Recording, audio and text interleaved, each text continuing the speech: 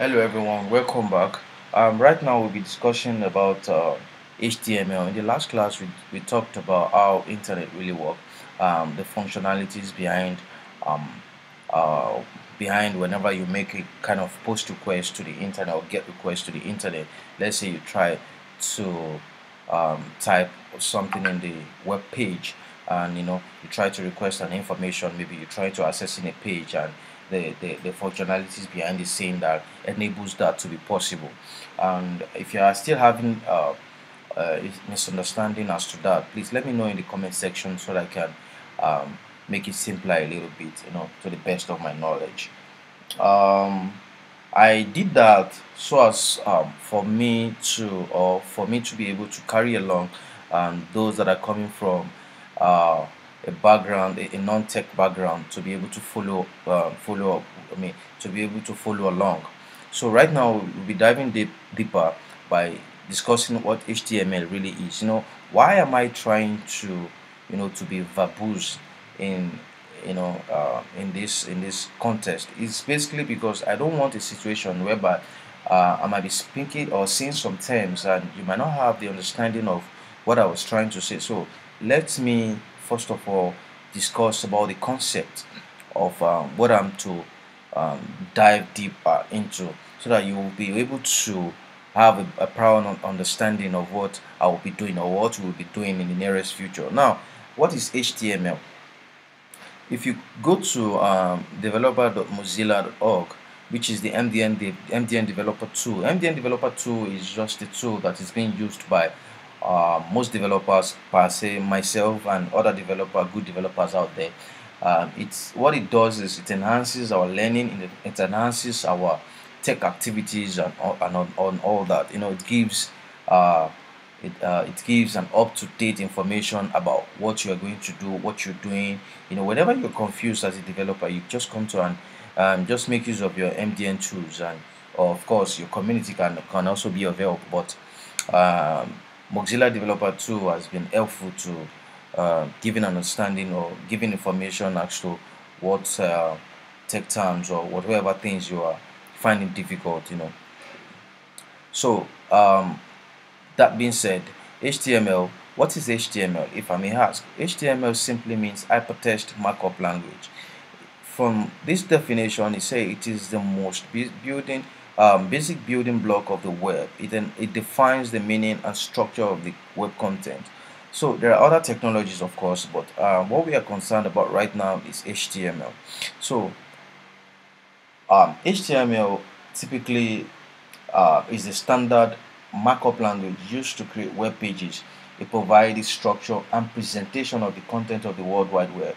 And HTML, of course, like it says here, it says there are other technologies beside HTML and are generally used to describe a web page's appearance, which is talking about the CSS, the styling, and of course functionalities and behavior. Now let me explain this with a real life scenario. For example, let's assume you want to establish a car, you want to make a car. You start with um, having the skeletal formation of the car, which is the iron and all that, the engine, blah blah blah. That is it. Then what makes the car beautiful, of course, is the interior, the stereo, the the covering, the coloring, the painting, and whatever, the dashboard. That is the CSS. Now the functionality is there is that, is the car able to move? If the car is moving, what makes the car to move is the JavaScript. What makes the car uh, to move from one point to another, to be useful, to be useful beyond the beauty aspect of it, is what is JavaScript. So we have HTML to structure the website, the front end of the website. We have CSS to beautify it, to make it look beautiful, and we have JavaScript uh, to give it behavior and functionalities. You can imagine a world without JavaScript, CSS, and JavaScript. Let me try to poke nose into the next class a bit. CSS and JavaScript. Let me give you a glimpse of what I'm talking about. This is Google in October 15th, 2000. This is how Google looks like compared to Google now. You know, it's some big difference from 2000 down to now, almost 23 years. Look at the differences. No, this is a world without CSS. It's just only HTML. So back to Chrome development tool, it says here that hypertext refers by hypertext. It means it refers to the links that connect web pages to one another, either within a single website, or it says it refers to links that connect the web pages to one another, either within a single website or between websites. You understand what I'm saying? So links are fundamental aspect of the web. By uploading content to the web, to the internet, and linking it to the pages created by other people, you become an active participant in the World Wide Web. Yes. What it's trying to tell you, and then it now says here, it says HTML uses markup to annotate text, images, or the content for display in the web browser. What they are saying here is that because HTML is a markup language, it is pertinent to understand that it uses a set of tags to define the element and component of the web page, such as headings, tags such as paragraphs, images, links, tables, and forms.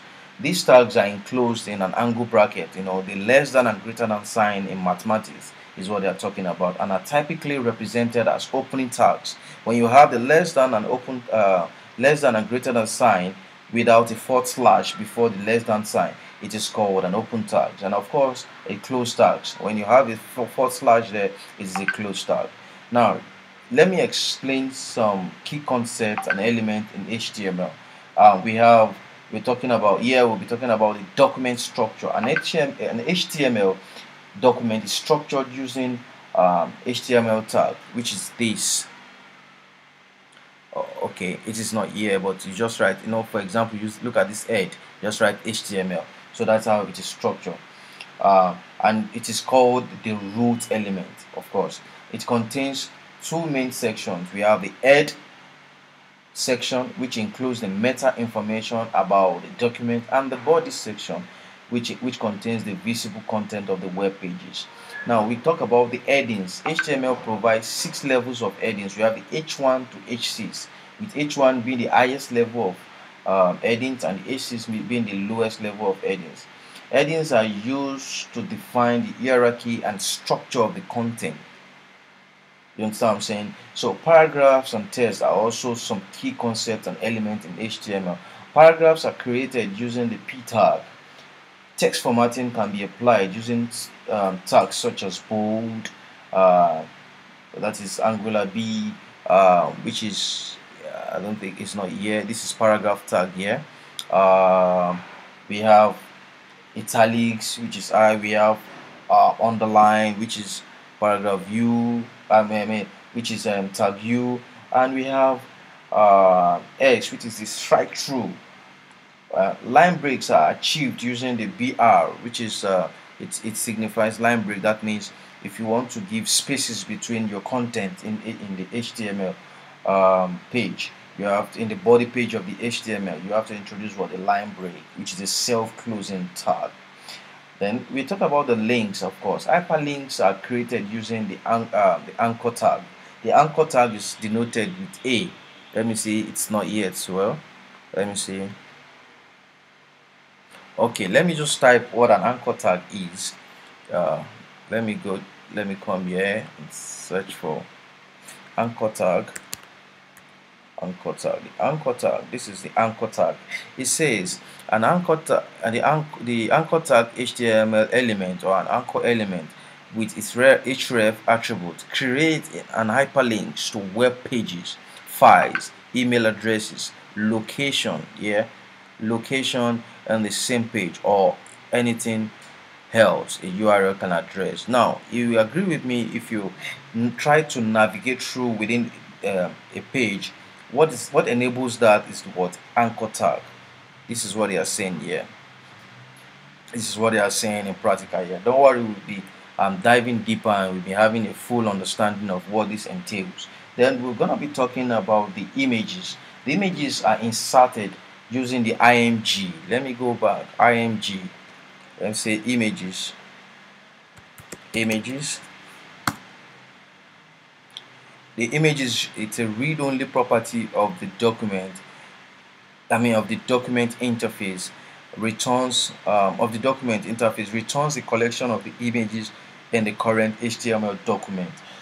Images are inserted using the img tag. The src, which is the source attribute, specifies the image source. We have the URL or file path, and the alt, which is the attribute, provide an alternative text for accessibility purpose. Now you would have visited some websites where the image is not loading, and you have some write up there that you could say dog image, you could say logo image. Now that is an alternative text in case the there's a loading issue with the website. The alternative text will tell you what was there or what is actually there. Now we have the list. Of course, list HTML support two types of list. We have the ordered list and we have the unordered list. Let's talk about list. Let's check list here. Let's look for list, what it says here. Sorry, list.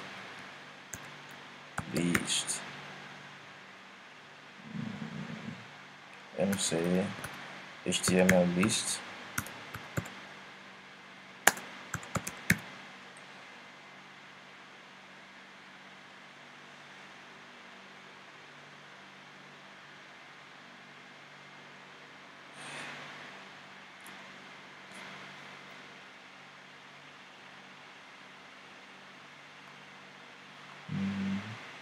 Okay, it's not searching, but let me tell you what it means. It means we have, it's supposed to, like I said, supposed two types of list. Ordered list, which is represented with OL in the tag, and unordered list, which is represented with UL in the tag. List items are denoted using, like I said, LI tag, which is nested within an OL ordered list or unordered list. Ordered list, by the word nested, it means it is placed inside OL tag or UL tag. Then another thing we are talking about now is tables. Tables are created using the table tag. It was there, I think I saw something like table tag. Let me try to find what they say about table here. So they said table, the table is an HTML element that represents tabular data, that is information presented in a two-dimensional table comprised of rows and columns of cells and cells containing data. Now this is what they say here, but let me give you a wrapped understanding of what table is. Anyways, it said tables are created using the tag, of course, which is this table tag, and the table structure consists of the t-head, which is the table header, and the t-body, which is the table body.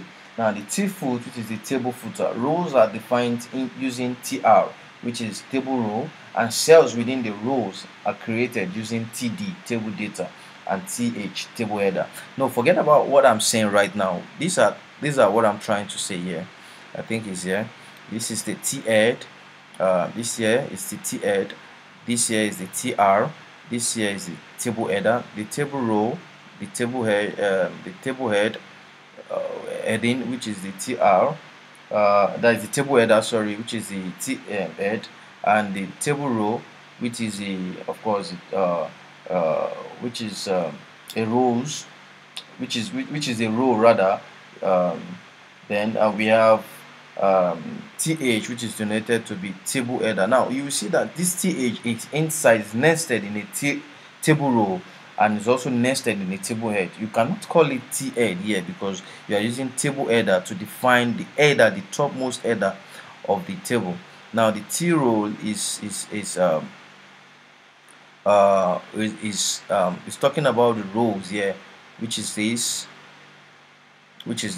Then we have of course this table header. Now this element is carrying or is pregnant with all these informations here, and it's what it's not a self-closing tag. It closes here with a forward slash.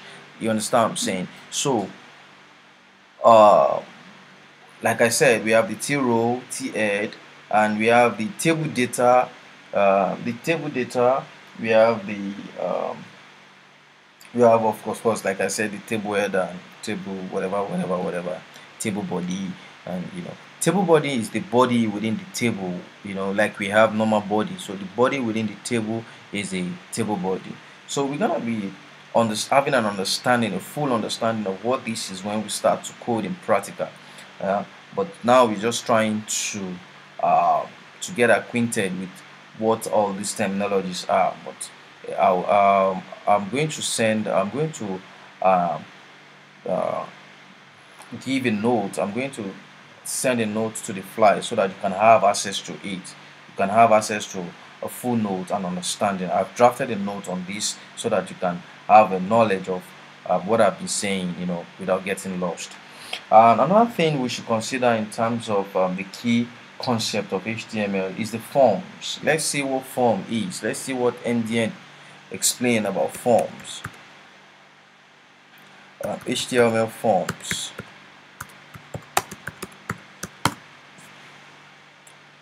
Now, what did he say? Yeah, he said all web developer. Forget about what he says. Let me give a definition of it. HTML provides form element to collect user input. Now, when you're trying to collect user input, what you'll be needing is a form. Forms are created using the tag form tag. Form control includes text input, which is you indicate the type of input you are gonna make. What kind of input you want? Is it text input? Is it radio input? Is it phone number input? Whatever. Then we have, of course, we have checkboxes input. And as well we can select drop downs. We can have button and more and more. User input is sent to the server side script for processing using the action attribute. It is something that calls on the server side to get information, using what an action attribute. Now, another thing we should think about is the division, which is the div element, the div tag. It's a generic container that is used to group and style elements. It is often used in conjunction with CSS, which is the cascading style sheet that we're talking about, to apply styles and layout to the specific section of the web page. The other thing we should consider or look into is semantic elements. HTML5. This is something that was introduced by HTML5. HTML5 introduced several semantic elements that provide meaning and structure to the web content. Example includes the header, we have the nav, we have the article, we have the section, the side, we have the. Let me go to the home page. Sorry. Let me go to the home page and look for the HTML. I think I saw most of those things written there. We have the side, we have the footer. Yeah, here is it. We have the here is it. Sorry, we have the footer, we have the article, we have the section, we have details, detail list, at what have you and what embed. Of course, no, sorry, you have the nav, you have the output, progress, what have you and what have you. All these falls under semantic element. Sorry, all these fall under semantic element.